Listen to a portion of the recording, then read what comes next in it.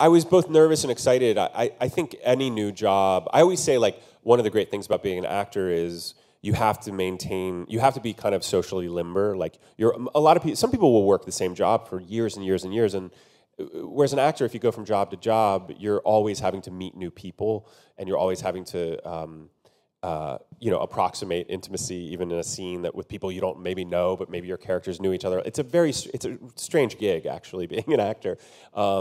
But I like that aspect of it. But it requires you to be a little more courageous, just interpersonally and also artistically. You have to.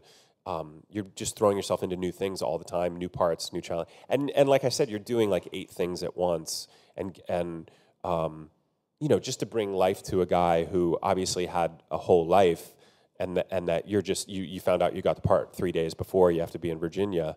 And then you're plunging yourself into research. You found out that you got the part how? I think I found out on like a Friday, and then I had to be in Virginia on Tuesday. And that was how it worked for almost the whole cast, yeah. Yeah, the whole thing came together really fast.